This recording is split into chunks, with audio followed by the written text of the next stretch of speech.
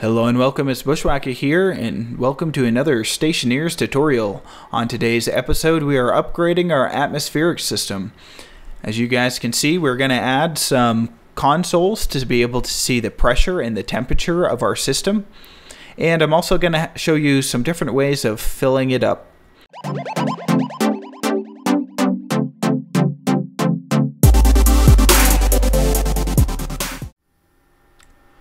Let's go ahead and get started.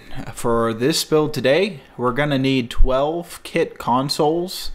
If you just want to display pressure, you can just use 6, but I'm going to display temperature and pressure for each of the tanks. We're going to need some cable coil, we're going to need 12 gas displays, and we're going to need some glass sheets. One other important item that we're going to need is a labeler. So we'll grab a labeler here and a battery for it. It's very important when you're doing this to label everything nicely. So that's what we'll do from the start here. So I like keeping the name filtration, and then this gas is named X, or that's how it shows up. And then H2O. We have, this is hydrogen, so this will just be H. This is oxygen. This is carbon dioxide and nitrogen. It's also important to label your tanks. So this will be nitrogen, carbon dioxide, pretty much just doing the same thing. Just make sure that you have these tanks labeled correctly, because that will be pretty important later. H2O. And finally, pollutants, or X. Okay, and I'm just going to change this to a little x. There we go. And we will need a labeler later, but I'll put it down for now. We can start grabbing our consoles.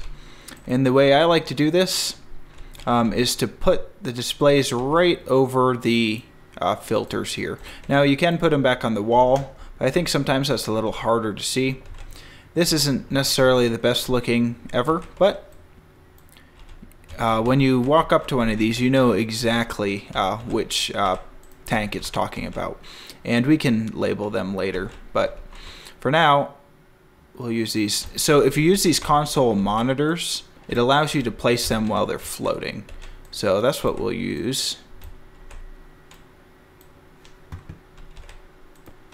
And a couple more console monitors.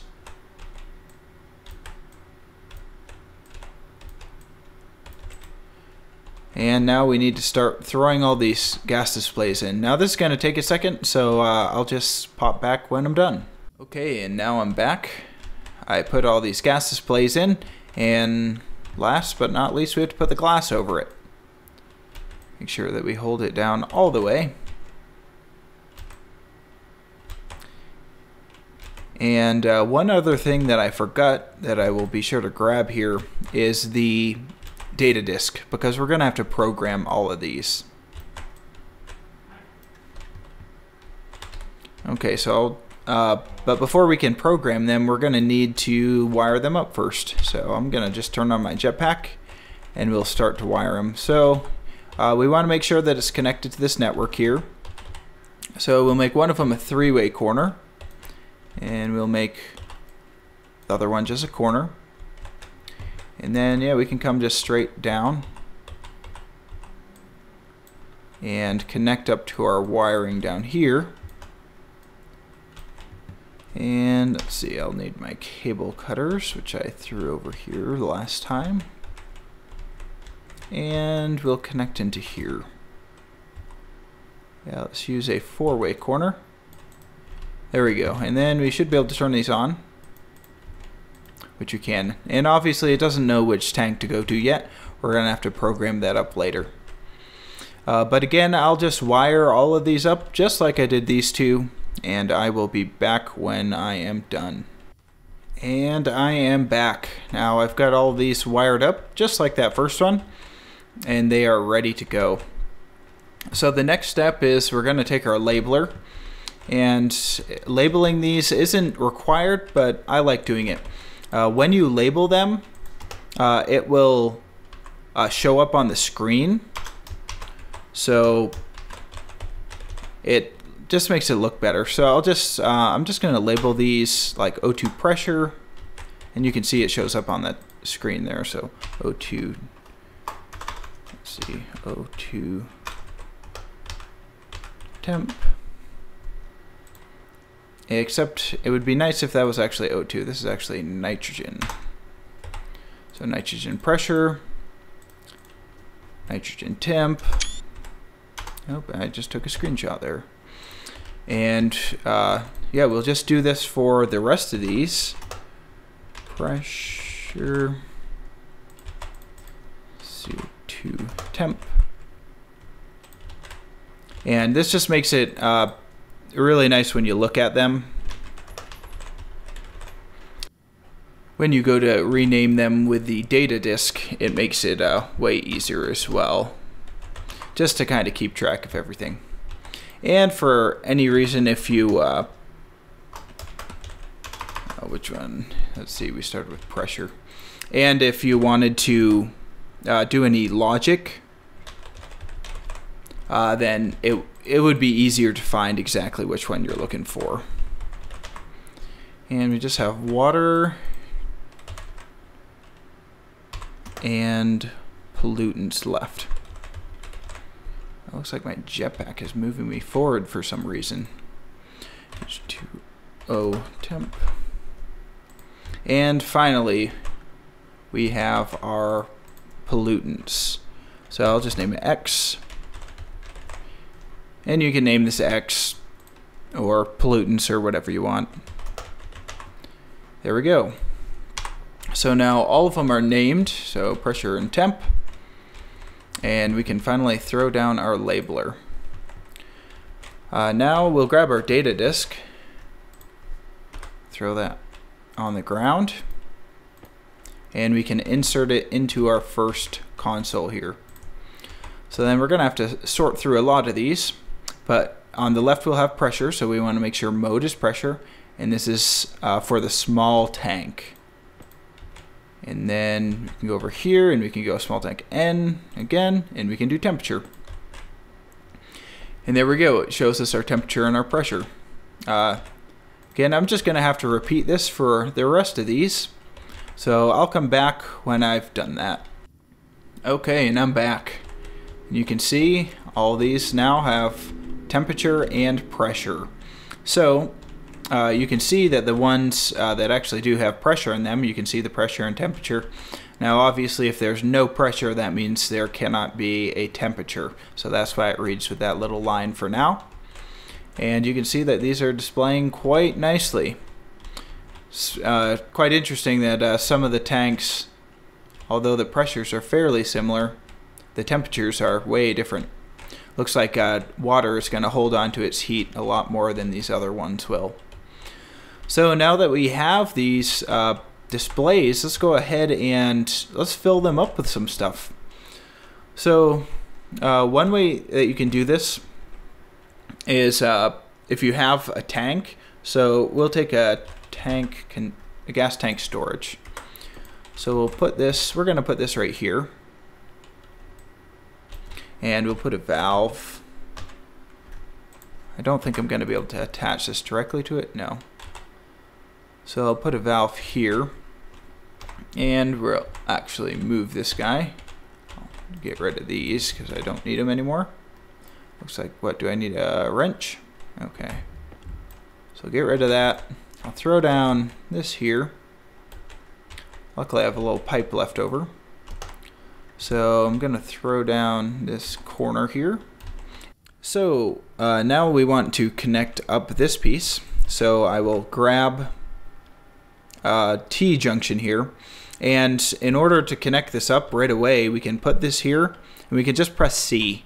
And that will automatically align it. Now it's not perfect when connecting things, but it definitely helps a lot. Let's go ahead and we're also going to connect this pipe, or connect a valve here. Of course I got rid of the pipe, or the valve, so I need to get some more. but that's no problem. And we will face it this way. And we don't need those anymore.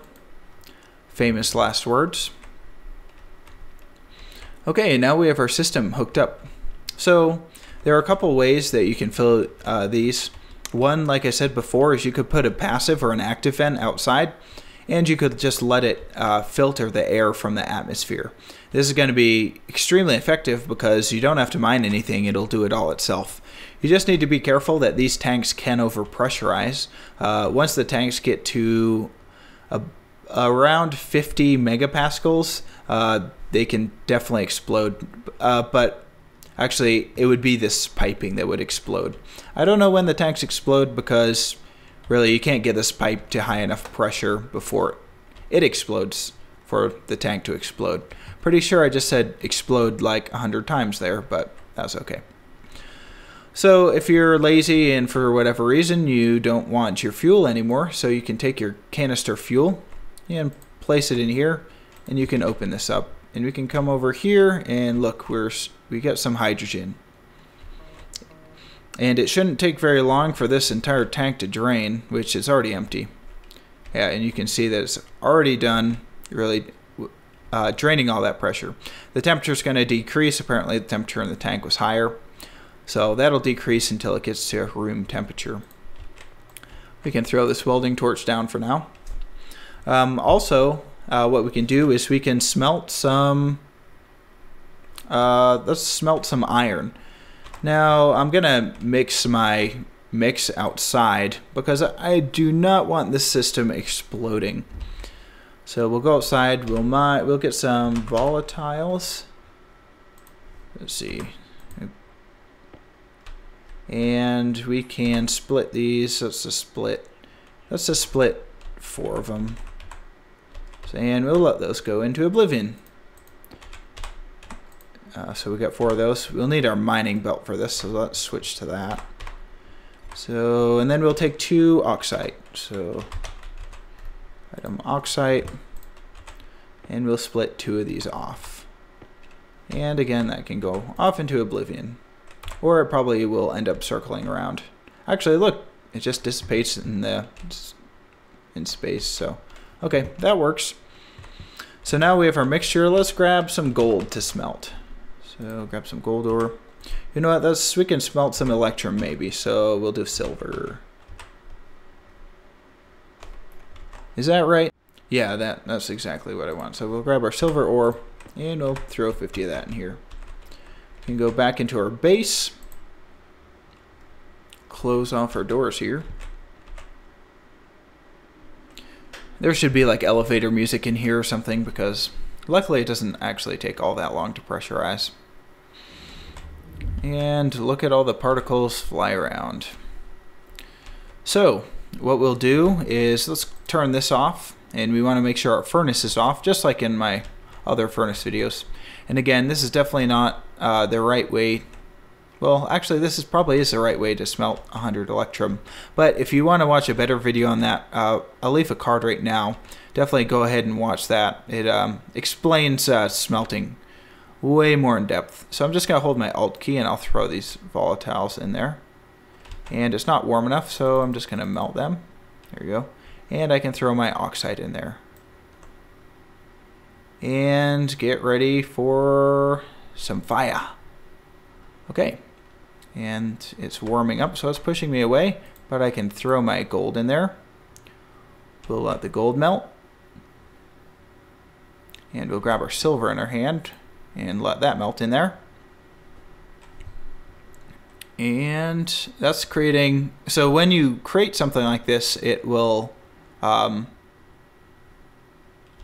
create other gases other than just the oxide and the volatiles that you put in there. So it should create more than just oxygen and hydrogen. Now this hasn't been showing up for me. Oh no, that's because it's not ready yet. I'm gonna say the pressure is probably too high. It's melting down again. Oh no, close the door. Okay, let's see if we can actually do this right here.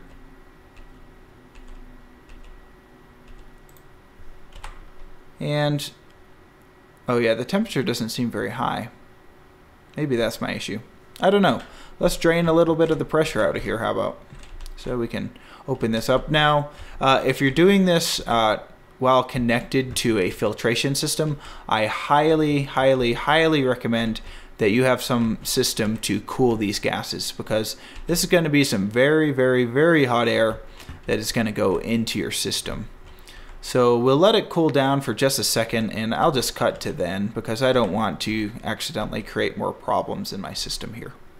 Okay, we're back in. We're at about 580 for our temperature. Now that's definitely a bit too high to be put into this filter system normally, but for now it'll be okay.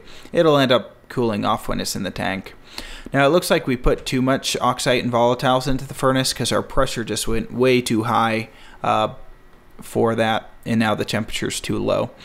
So let's go ahead and open up our valve here, and we can watch on these screens, and we can see that we are creating some pollutants.